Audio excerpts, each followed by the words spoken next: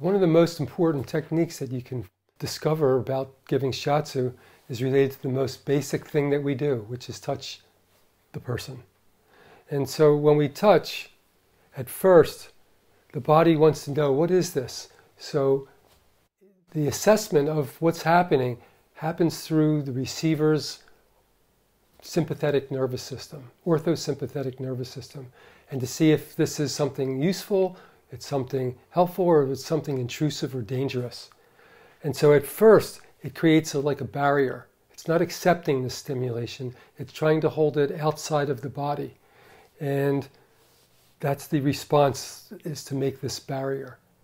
If we hold and the body starts to understand, well, this is something that's positive, then that barrier starts to dissolve, and the reception of this stimulation switches over from the orthosympathetic to the parasympathetic. Now, a lot of people do this intuitively when they give treatments, but it's also interesting to understand a little bit about the physiology behind it.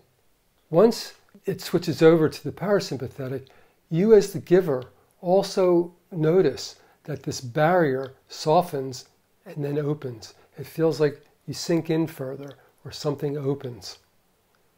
In previous days, we used to call this the switch.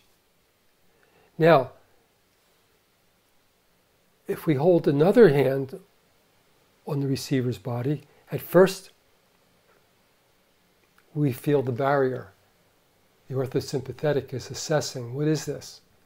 Then as it starts to notice that this is something positive, the orthosympathetic response of the barrier gives way, it starts to soften, and you feel like it opens. The body's receiving, and the parasympathetic now is at work. And when both hands are in a parasympathetic connection, the receiver will feel that the two hands are blended into one, because the parasympathetic unifies stimulation. It unifies the body, so it also unifies the reception of responses. The reason that the orthosympathetic creates this barrier is because it protects the body. It's related to what's called the flight and fight. So when there's danger, something that's intrusive, something that's traumatic, the body will go into an alarm state.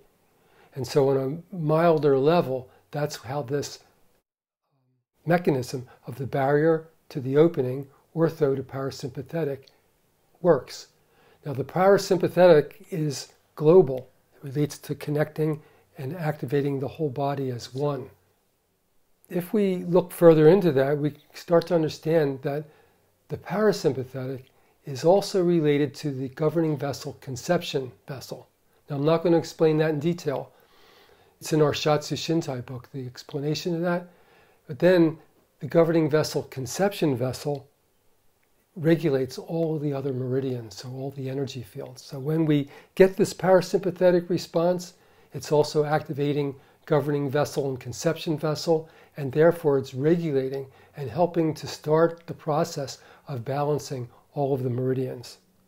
The receiver usually is not noticing other than the fact that they're relaxing, breathing deeper, because also parasympathetic is connected to what's called the relaxation response.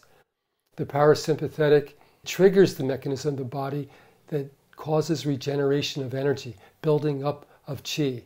So that's why understanding this response as a giver, understanding when you've initiated that response, can be so powerful when you give a treatment. So the barrier, the softening, and the feeling of reception, connection. The barrier, the softening, the reception,